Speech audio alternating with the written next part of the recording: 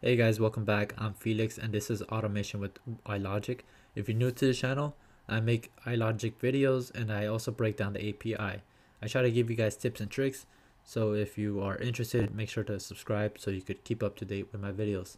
So today's video lesson, I'm going to be going over the demonstration from the previous video and try to break down the component occurrence that I actually use component occurrence in just about 90% of the codes that I write.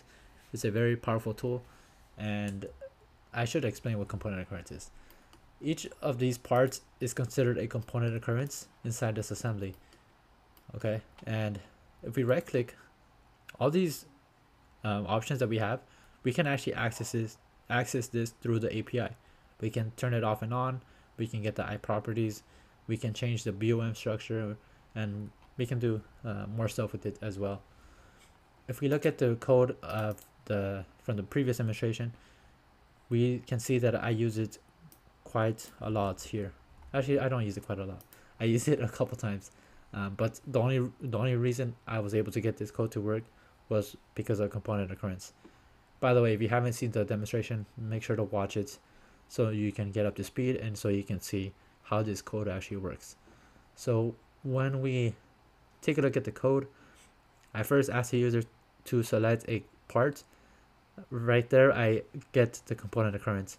I get the name of it, and then I can also get the content center data from it, which was important so we can access the columns and the values of that content center.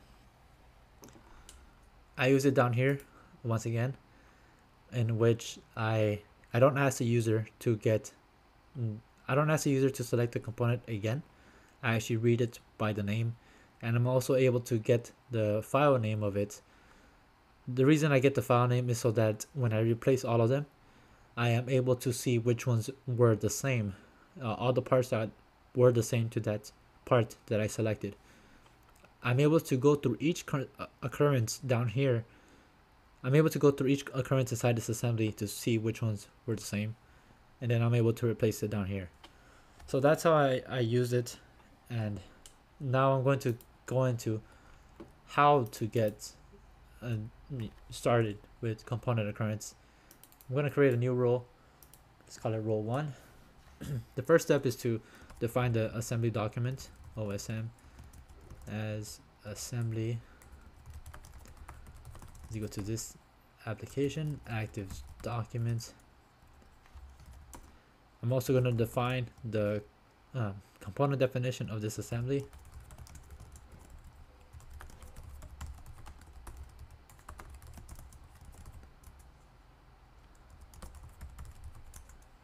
These are also 2 lines of code that I highly recommend when using the API. Now, I'm going to define the component occurrence as nothing right now. So I can get the component occurrence based off the name of up here. If I wanted to get the occurrence of the bearing, let's say, I would have to type OOCC is equal to OSM comp occurrences. Right here, I'm able to access the occurrences. I can add it as well. I can add an occurrence. This is different from the other way of adding components. If we do it this way, this is actually something different. This is managed component occurrence, which is going to give us an error. We have a component occurrence, not a managed component occurrence, so we can't add it this way. We would have to add it using the API, which is add up here. But since we already have this inside in our assembly, we're going to search it by item by name. So let's call it what's called left hand bearing. And then I can get the full document name if I wanted to.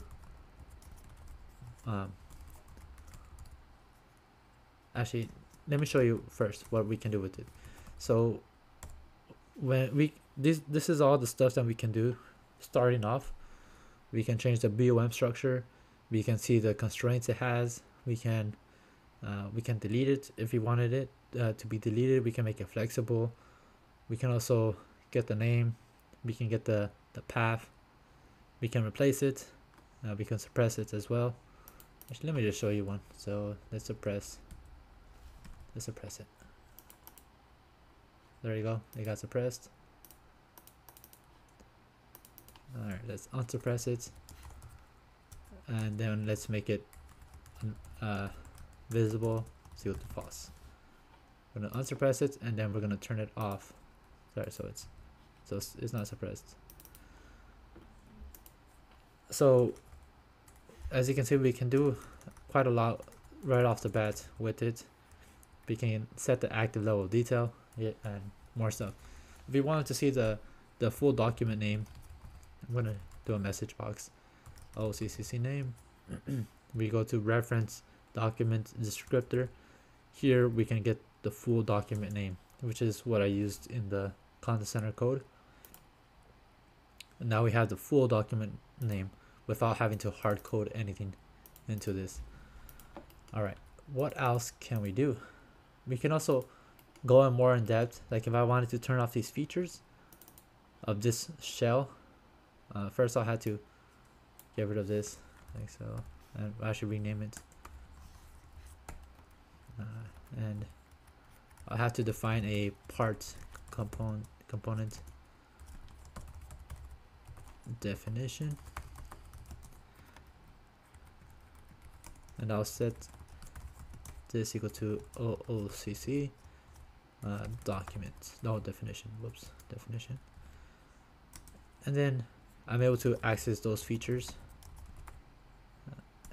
and I'm gonna search. There's a feature inside that shell called circles. I'm gonna suppress those circles. So if I type circles, suppress, or how do I do this? Forgot how I do it. Yep, suppressed. See if they're true. I'm able to suppress those circles. Alright. So that's the power of component occurrence. You could do the same if you did a regular iLogic. You could do this. It's basically on the back end. Actually, let me just type this first. So this is XL312 XXX-1, and the feature name is circles. Feature is active, true. Let's get rid of that. I'm going to turn back the circles. On the back end of this line of code, what it's actually doing is running this API. But the way iLogic is structured is that it makes it more user friendly. Instead of having to write all of this stuff, you can actually just do this and turn off the circles, which makes less lines of code, right? But it also limits you on the stuff that you can actually do. Whoops. So sometimes you don't need to be so complex in the stuff you're writing, and sometimes, you know, the basic iLogic is better than other times. If we wanted to get each occurrence of the if we wanted to go through each occurrence of this assembly, this is how we'll do it. I use a for next cycle. I think this is the best way. So if I do for, let's define the occurrences. MOOCC S component occurrences, that's equal to OSM comp occurrences. Basically what this is doing is getting all those occurrences. It's like collecting it in this like bucket, let's call it.